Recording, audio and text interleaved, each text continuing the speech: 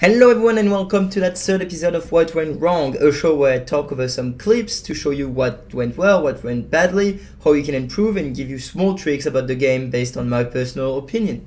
So let's go into it. So first clip, you'll notice I get both creep and then I stop to avoid getting the heal from the heal. I do that because I have enough heal already. I'm not gonna take every single heal available on our side of the map, because if a teammate needs it afterward, well, I need to let something for them.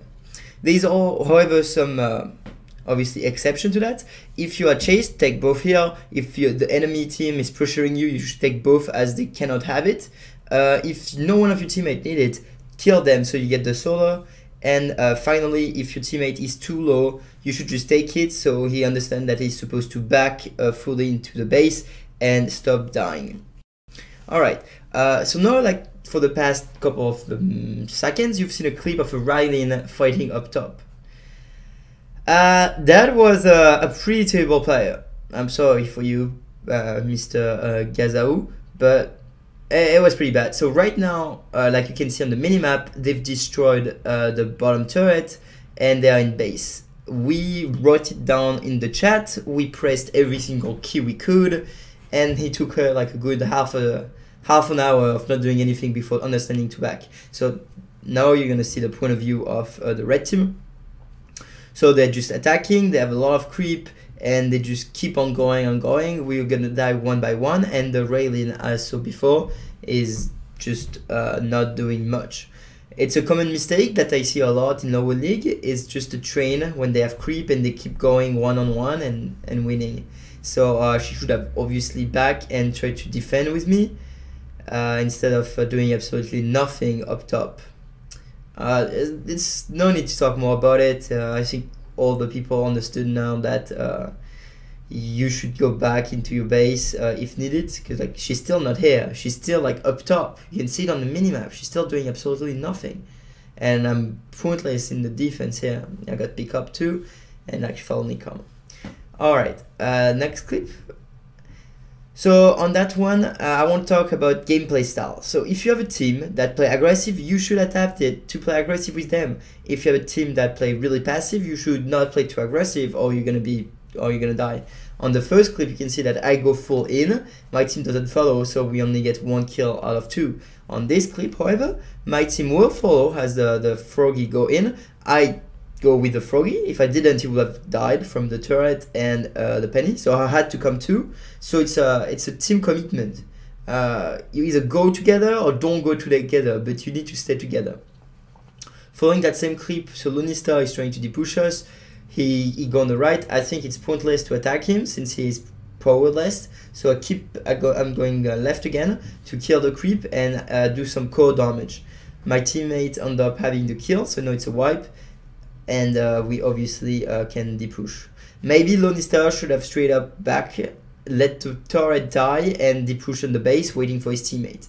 It's not a big mistake, but it cost him the game. So I've talked a lot about teleportation. I did a full tutorial about it, but there's one aspect of it that I didn't talk enough about, is baiting. So on that first clip is just to say that, again, if you're in a bad position, just back, see his range doesn't hit me, so I can teleport. I would have been fucked up otherwise. On that clip, however, I want to go on badass. So he's pretty low, he's teleporting, he bait her, Rylin go out, he can easily kill her. So don't forget, you can use teleportation as a bait. This next clip is all about reading the minimap. So Genzi, as a sentry, really skilled sentry I have to say, saw the clone coming with explode. He has his teleport up top, so he can teleport, avoid the damage, and put the black hole and obviously our clunk, solo queue blue, that did an amazing job following us in solo queue. It was actually insane how much synergy we had. Obviously saw it coming, and immediately went for the explode and the bite when the enemy clunk was trapped. So the point here is that sentry can easily dodge the damage by teleporting away from the explode and then set up a trap. Alright, for that clip, it's all about badass. So they have a fight, so 2v2. The Rylin is still alive because of a really good save from Ulip, and now badass has a decision to make. Either he go up, down, right, or left. up, right or left will have killed him because of the snipe. So the only real solution he had was to drop through fire, even though he was really low. He ended up picking up the HP at 0 HP literally. This is possible because Awesomenauts take into account decimal, so he was at 0.5 or 4, and it just made up to 0. He took it, then he went back on the left to the hill again and came back fighting for another 3v1 and got the first kills. So my point here is, don't be afraid of fire if that's the only solution to avoid some bigger damage or a death.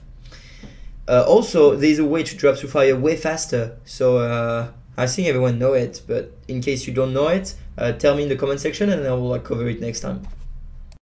Alright, and to finish I will talk about tele-jumping with Sentry. So it's what you can see on the screen. It's literally Sentry putting up his teleportation, taking a jump pad, pressing the teleportation button while being mid-air, and the